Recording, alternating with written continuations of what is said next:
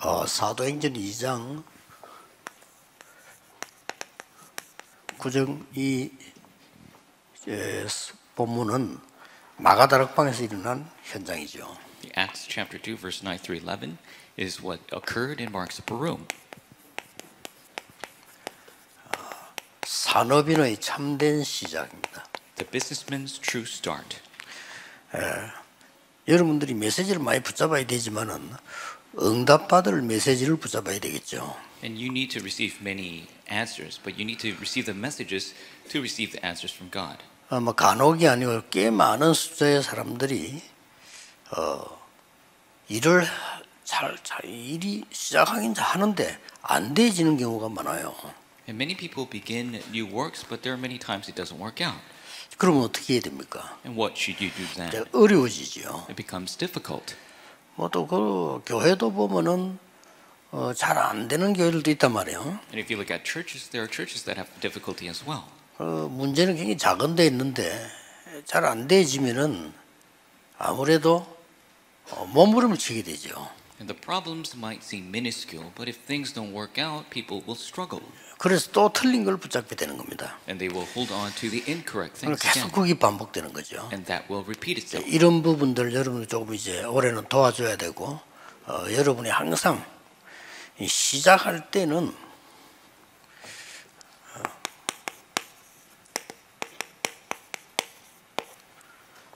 제일 중요한 게 시작인데 이 시작이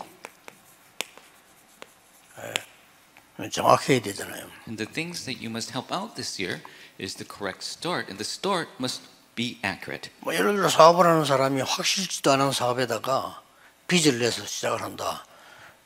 이제 보통 문제가 오는 게 아니죠. If a business person starts a new business, but they are not sure and they borrow money to do it, that's not 그런 a 사람 good 꽤 thing. 많아요. But there are a lot of people who do that. 그런데 사업은 당장 돈이 계산이 되기 때문에 문제가 들어닥치는 게 알게 되는 거죠. But business is because you have finances running, you know if a problem comes right away. 그러나 전도, 선교 이런 거는 그런 데미지 계산이 안 나오기 때문에 그냥 모르고 지나가지만 굉장히 어려워져요. But evangelism and missions, you cannot assess the damage right away, but as time goes on, there will be great problems. 이제 회사에서나 무슨 단체에서 시작이 정확지 않으면 계속해서 다른 사람에게 피해를 주는 거죠. And so if you have a business or organization, you don't have the accurate start, it will continue to have problems to others. 과정은 언제든지 우리는 하나님의 사람이기 때문에 이 성령의 인도를 받아야 되는 거죠. And the process, because people are working things out, we must be led by the Holy Spirit. 거기에 가장 정확한 거는 9가지 흐름입니다. And the most important aspect of that is the 9 flows. 넓이, 깊이, 높이는 정보죠. And with height, depth, that is information. 좌우 이게 지금 아래 위를 본다는 거는 상당한 그 위치와 방향, 상황을 본 거죠. And to be able to look left, right, up and down, you have looked at your position, status, and the place that you are in. 과거, 현재, 미래를 본다는 거는 내용을 본 겁니다. And the past, present, future, you're looking at the content. 그리고 목표는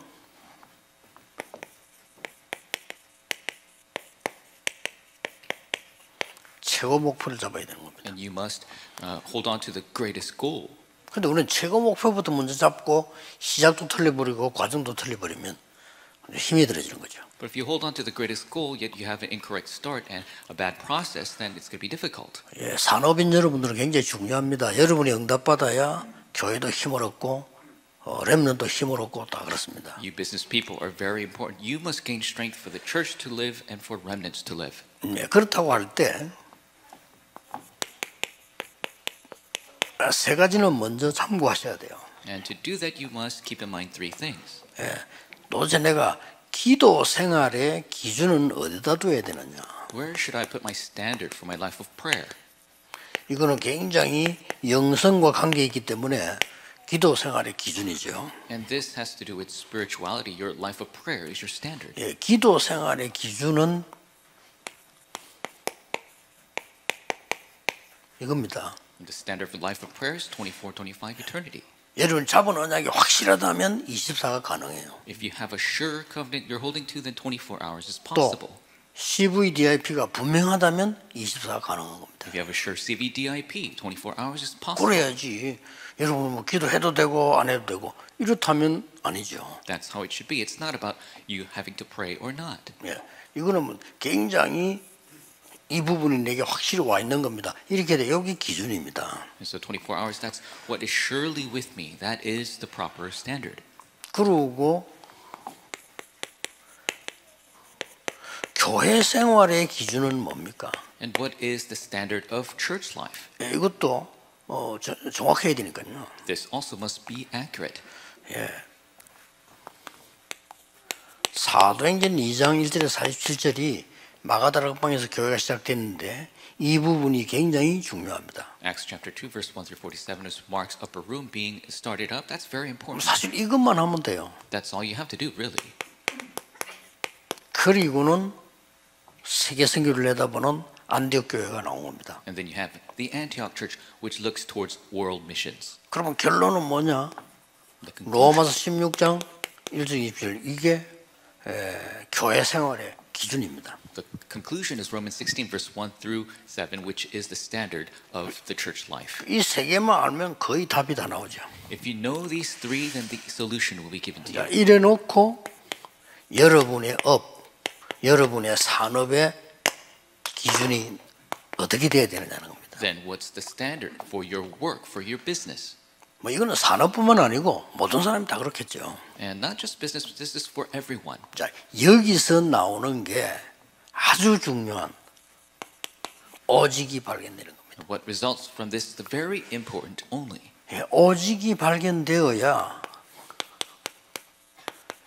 유일성을 기다리게 되는 겁니다. You must discover only to be able to await for the uniqueness. 사실상은 같은 말이에요. And realistically, it's the same word. 그래야만 재창조에 대한 미래가 보이고 도전하게 되는 거죠. That is how you see the future concerning the recreation and challenge toward it. 자, 우리 산업인들은 꼭 이렇게 시작해야 됩니다. And our business people must start this way. 예, 그러다 보면은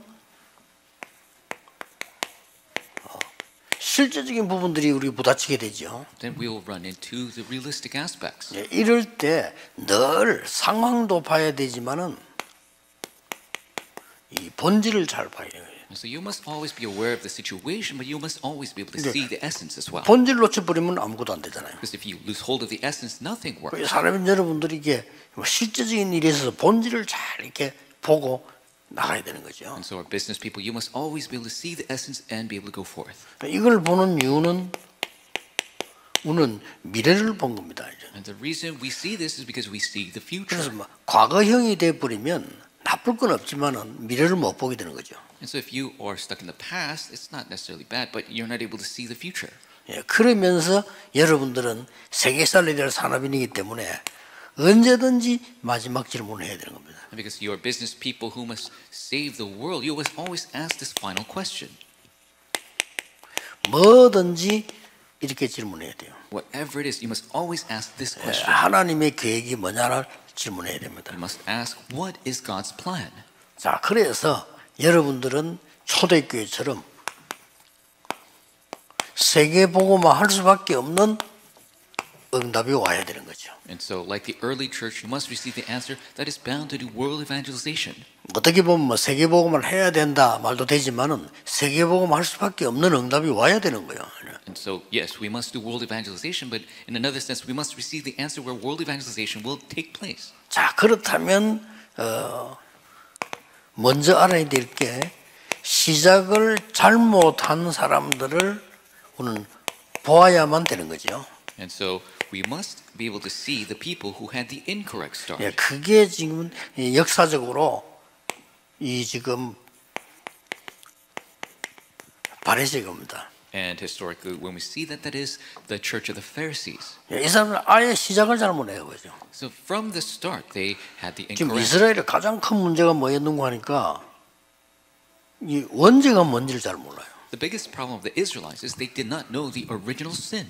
이 원죄를 모르니까 이게 지금 모든 하는 게 전부 이게 삶을 가지고 얘기하는데 그 말은 맞잖아요. And they didn't know original sin. They spoke everything from their life, how they lived. 원죄를 모르니까 이 사람들은 뭐 사탄 이런 얘기를 도저히 이해를 못하는 거예요. Not knowing original sin, they did not understand things like Satan at all. 문제는 거기서 다 나오는데 이해를 도저히 못하니까 이스라엘이 큰 위기에 빠진 거예요. All problems come from there, but because they could not understand it, Israel was in a great crisis. 그럼 어떤 무서운 결과가 나오나 하면 굳이 그리스도가 필요가 없어요. The scary result is that you don't need Christ anymore. 누구를 필요로 하는 거 하니까 우리나라를 강하게 만들어서 세계 정복할 메시아가 필요한 거예요. And what we need is a Messiah who will strengthen our nation to conquer the world. 아주 잘못된 거죠. Very incorrect. 세계복음하고는 전혀 상관이 없습니다. It has nothing to do with world evangelization. 그래서 가장 큰 문제가 후대들에게 오기 시작한 겁니다. And so the biggest problem came to the posterity. 예수님께서 날 위해 울지 말고 네 자녀를 위해 울으라. Jesus, don't cry for me, cry for your children. 마태복음 27장 25절에 그 피값 후대에 간다는 것을 이 사람들이 아니까 그런 말을 한 거죠. In the Matthew 27:25, they say, put this blood guilt upon our children because they knew. 부활하신 예수님께서도 제일 먼저 하신 일이 사실은 베드로를 찾아서 네 어린 양을 먹이라 그러고 있어요. First thing Jesus did when he came to Peter is to feed my lambs. 그리고 언제든 역사적 증거가 있습니다. 중세교회가 이게 시작이 잘못된 거예요. And this incorrect start of the Middle Ages church, this repeated throughout history. 핑계는 그리스도인데 그는 핑계였고 정치적인 이유로 시작을 해요. And they made the excuse of Christ for their political gain. 그래서 뭐 이렇게 개혁적으로 온다, 구교 그대로 있나 전부 정치적인 이유였어요. And so going to the Reformed church or staying with the old church is all for political reasons. 그러다 보니까 반복해. 어떨 때는 우리는 구교한다. 그러다 어느 날 또 바꿔서 우리 신교한다. 또 바꿔서 구교한다. 이런 경우도 있고요. And there are people who just change according to what was beneficial for them, the old church, the new church, back to the old church. 또 그것 때문에 막 싸움이 일어나고. And because of that, people would fight and cause wars. 사실은 중세교회는 복음하고 전혀 상관없는 시작을 한 거예요. The church of the Middle Ages, they had a start that had nothing to do with the gospel. 루트가 말하는 복음 운동 그게 아니란 말이에요. They're not talking about the gospel movement that Luther was speaking 당연히 of. 어려운 거죠. Absolutely, hardship will come. 자, 그렇다면 방황하는 현대교회는 어떻냐? Then what about the wandering modern church? 중직자이며 산업인 여러분들이 이거 빨리 캐치하고 붙잡으셔야 돼요. You church officers and business people must catch upon this quickly. 아무리 훌륭한 사람도 시작이 잘못한 거는 틀린 길을 가게 되는 겁니다. No matter how great of an individual you are, if you have the incorrect start, you're going to go the incorrect way. 그러니까 여러분이 진짜 복음으로 시작해 버리면 모든 걸 살리게 되죠. If you truly start with the gospel, you will be able to save all things. 그러면 시작을 바르게 한 초대교회 산업인들 보세요. And look at the early church members who had the correct start. 이 사람들 어디에서 시작되지는 하니까 여기에서부터 시작됐어요. And where did they start? They started from here. 그리스도께서 십자가에서 모든 것을 이루고 모든 것을 끝냈다. Christ on the cross fulfilled all things, finished all things. 특히 우리가 전혀 할 수 없는 원죄를 끝내버렸다. Especially he finished the original sin we could not solve. 세 가지 저주를 없애버렸다. He finished the three curses. 그리고는 사도행전 1장 1절 14절입니다. In Acts chapter 1 verse 1 through 14. 예, 저기서 확실한 시작이 어떻게 언약을 잡은 거예요. And they held on to the covenant to have the true sure start. 그러고 모여서 기도다 응답 왔는데 이런 응답이 온 거예요. They gathered to pray and received answers like this. 예, 여기에 산업인이 있은 겁니다. And this is where the business people were. 예, 응답 받을 수밖에 없죠. You're bound to receive answers. 그래서 이 세계를 말을 바꾸고 말하자면 갈보리산, 감람산, 마가다라고 말해요. As if you change the wording of this is the Mount Calvary, Mount of Olives, and the Marks of Peru. 지금도 늦지 않습니다. 여러분들이 정확한 언약을 시작하면 그때부터는 응답이 시작되죠. It's not late even if you hold to the accurate covenant, the answers will begin. 어떤 응답 말입니까? What answers? 응답 중에 가장 정확한 응답은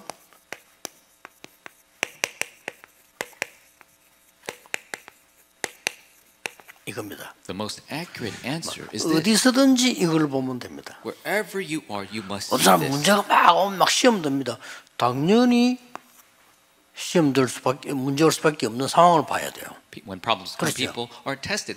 You must be able to see the rightful reason why the 그래서 problem came. 산업인 여러분들 중요합니다. 여러분은 산업 현장 살려야 되고, 여러분은 교회 살려야 되고, 후대 살려야 되는 중요한 분들이요. And business people, you're very important people who must save the field, the church, and the remnants. 오늘부터도 여러분 교회가 시험들이 있으면요, 절대 시험 들지 마세요. 당연히 올 것이 온 거예요. If your church is being 그렇잖아요. tested, do not be in the test yourself. The rightful thing has come. 그래서 여러분을 세운 거예요. That is why God raised you, 필연.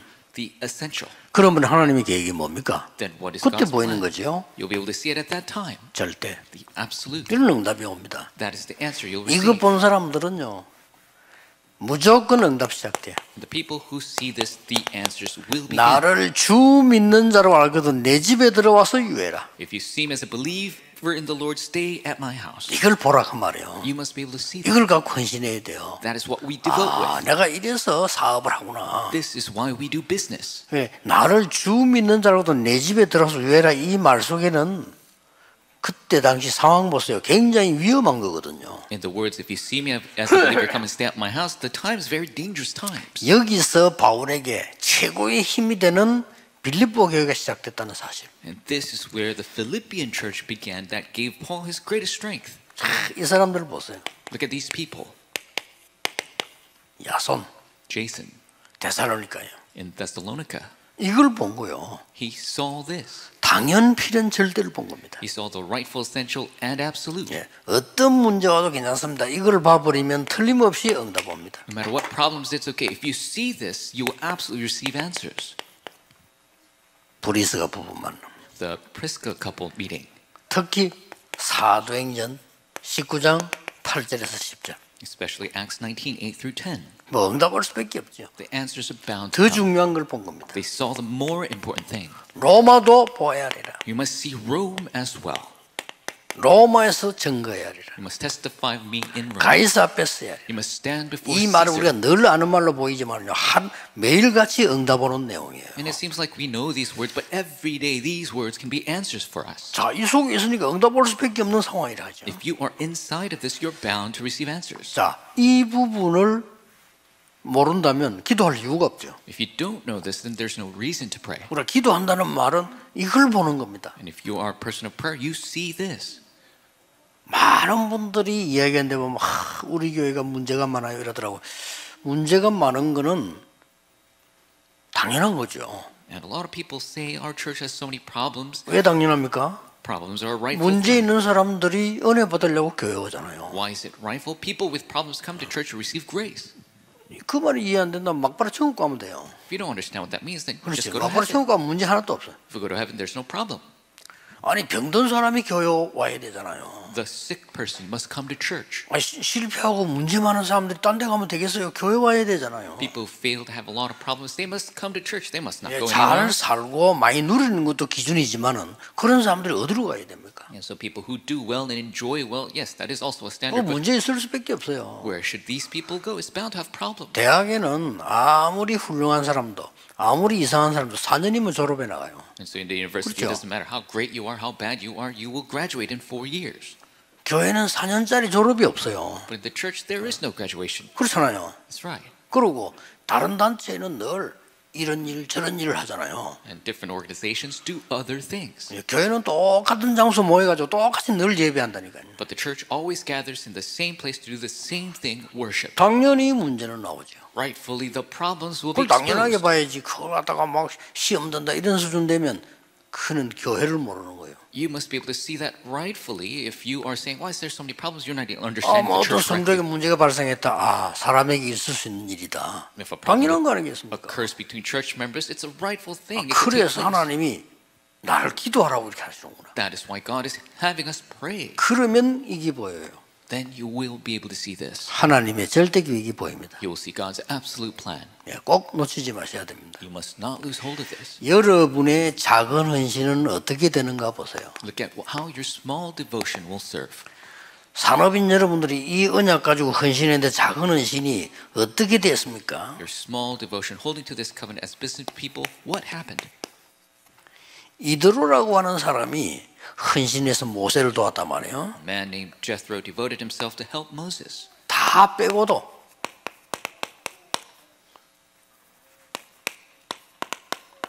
이 일이 벌어졌어요. And you take everything else away. These events occurred. 애굽을 완전히 뒤집는 10가지 기적이 일어났습니다. The 10 miracles completely flipped Egypt upside down. 이 모세를 도와준 이드로 헌신 하나 때문에요. Because of this small devotion Jethro helped Moses with.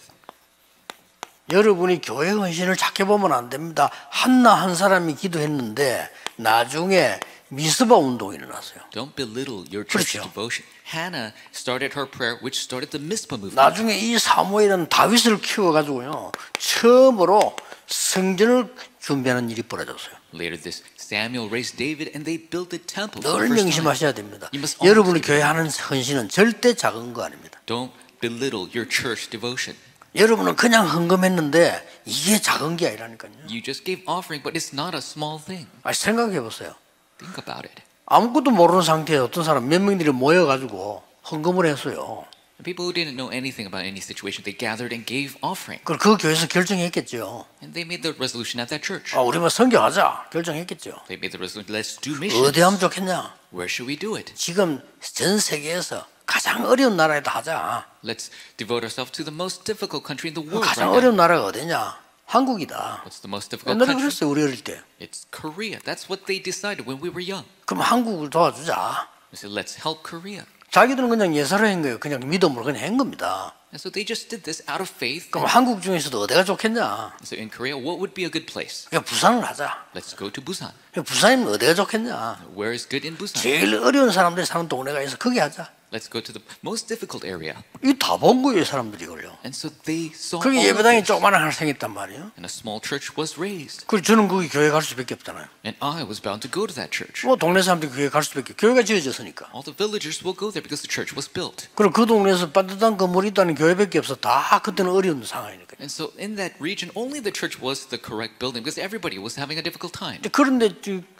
호주에서 한 그게 저는 지금 여러분들하고 같이 호주에 선교하러 간다니까요. And so now we are 그렇죠. going to do missions in 이렇게 Australia. 됩니다. That's what happens. 여러분의 교회에서 헌금을 뜨게 헌금할 때 절대 그냥 하면 안 돼요.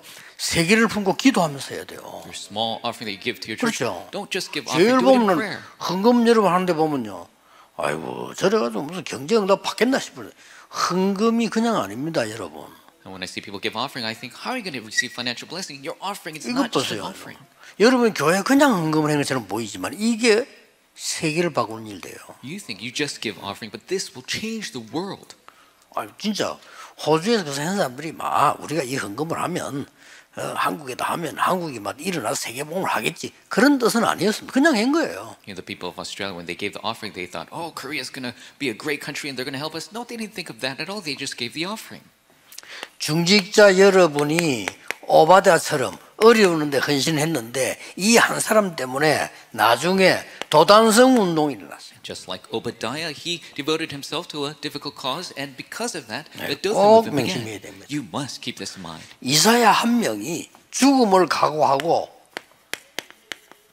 아무도 못하는 하나님의 말씀을 전달해 준 겁니다. One person, Isaiah, staked his life and relayed the word of God that nobody else could. 그것 때문에 이사야는 고난당했지만은 나중에 세계 최고의 바벨론 운동이 거기서 시작돼. 이 메시지 잡은 사람들 통해 일어난 겁니다. And because of that, Isaiah was persecuted, but through his message, the people who moved all of Babylon arose. 쉽게 말하면 다니엘이라든지 그 에스더라든지 그 친구들이 하나님 말씀을 붙잡은 거예요. Daniel, Esther, and his three friends, they all received the hold to the word of God. 이만큼 말씀이 큽니다. To that extent, the word is great. 아무리 훌륭해도 하나님을 모르고 이 내용을 모르는 과학자, 정치인, 지식인 많잖아요. 어떻게 이 사람들이 이걸 보겠습니까? There's so many scientists, politicians, and intelligent people who don't know the greatness of God. How can they truly do great works? 그래서 다니엘이 왕에게 답을 준 거예요. That is why Daniel was able to give the answer to the king. 여러분이 지금 하는 작은 사역은 절대 작은 거 아닙니다. Your small ministry that you do is not a small ministry. 로마서 16장 사람들의 헌신이 로마 복음화 한다는 이 단어가 세계 복음화로 이어진 거예요. The small devotion of Rome 16, those members who had their small devotion of Rome evangelization became world evangelization. 모든 역사를 그렇게 봐야 됩니다. We must look at all history that way.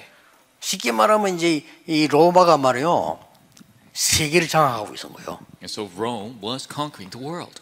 군로, 상로, 심지어 해로까지 다 뚫은 거예요. They had all the military routes, the business routes, and the sea routes. 어느 날 하나님이 복음을 전할 수 있도록 이 로마에다 집어넣은 겁니다. And God 하나님이 하신 거예요. inserted the gospel into Rome so the gospel could be spread. 로마 그거 붙잡고 누리고 있으니까 이제 전쟁이 터지는데 그 중에 여러분 알다시피 흉노족이 쳐들어왔잖아요. And so we see a great war took place, and they had the attack that took place.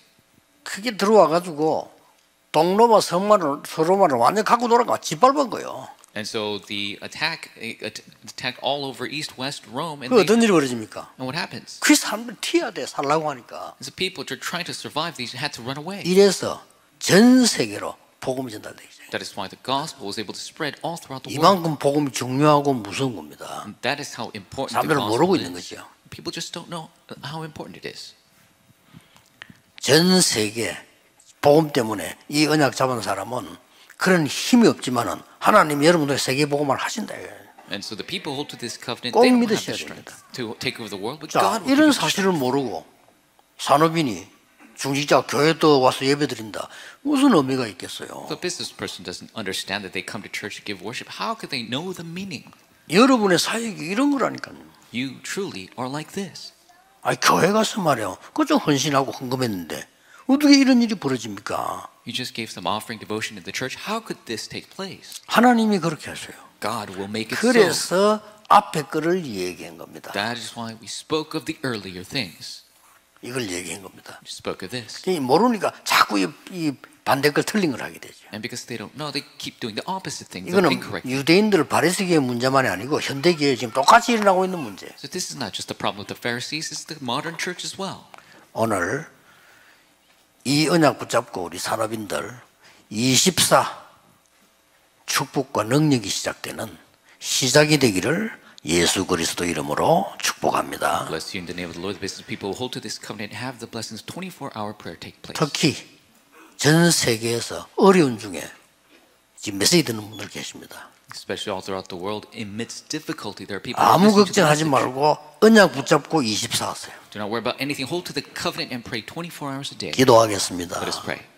만왕의 왕이신 주 예수 그리스도의 은혜와 And the grace of the Lord Jesus Christ, who is the King of Kings, 하나님의 무한하신 사랑하심과 unlimited love of our 성령님의 Father, 역사하심이 working the Holy Spirit, 세계 흑암의 빛을 밝힐 모든 산업인들을 위해 all the business people who shine this light upon the dark world. 언약 붙잡고 24 하다가 세계를 바꿀 주의 사람들을 위해 Upon the people, the Lord who hold to the covenant, do 24 hours 지금부터 영원까지 from now, 항상 함께 계실지어다. always, 아멘. forevermore. Amen.